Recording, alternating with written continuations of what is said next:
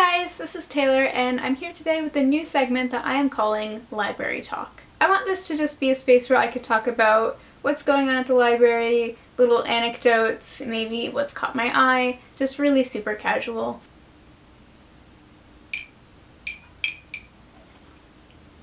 So today I wanted to start with a story of something that happened just last week. The library I work in has always had kind of a tepid relationship with dogs. Our unofficial policy used to be that as long as you were holding your dog and it was a really quiet, chill dog, and you weren't going to be in the library for an extended amount of time, then who really cares, right? But then someone pointed out that because we're a public library, if anyone from the town ever came in and saw a dog, we could probably get in trouble. So we had to enact a no dog policy, which has been in place for about a year now. But last week I was up at Circulation, and the way our library is set up is that there's the entrance, the circulation desk, and the exit. So basically if you want to just come in and drop a book off to return, you can just do a little circle like that. So I see a guy come in and I immediately do a double take because first of all, he's wearing roller skates.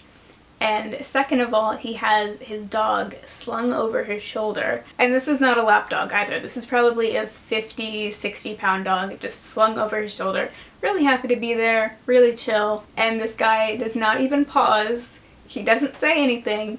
He just skates right along, drops off a book on the desk, and skates right out. And everybody at Circulation just had this moment. And then we burst into laughter. It was hysterical. And then we all had this discussion on whether or not it was a collective hallucination. But yeah, that's what happened last week. The other library thing I wanted to talk about was Harry Potter and the Cursed Child. Big, huge releases are always really interesting from a library standpoint. We are already fielding inquiries about when is it going to be available? How many copies are you ordering? Can I put a hold on it? Now in March. I really get the sense working in the library that people in general are not really treating this as a companion book like Fantastic Beasts or something like that.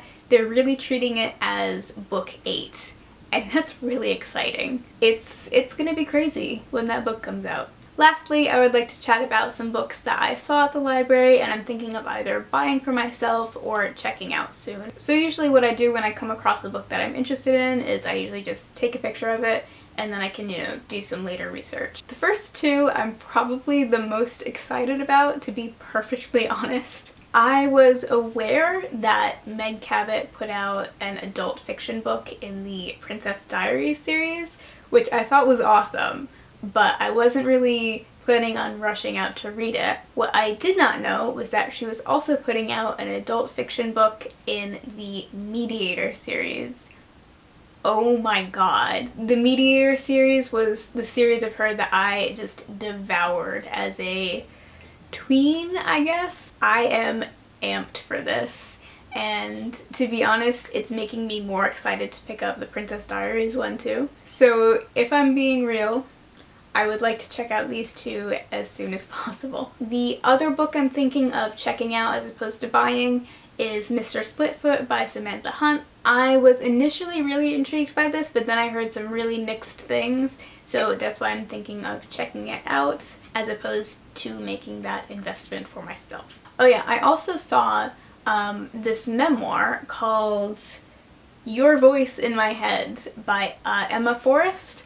And this is, I believe this came out in 2011 or something like that. And this is a nonfiction memoir about a woman who is dealing with some past traumas and starts going to a therapist, and they start to make a lot of progress, and she becomes very attached to this therapist, and she thinks she's doing really well, and then the therapist suddenly dies. There is something about memoirs that place a focus on the process of healing and the setbacks and the nuance that just really appeal to me. I honestly love realistic books about the healing process because I think the more realistic they are, the more they can help people, myself included. And the last book I was thinking about adding to my wish list is I Am Sorry to Think I Have Raised a Timid Son by Kent Russell. I believe this is a book of essays about expectations of masculinity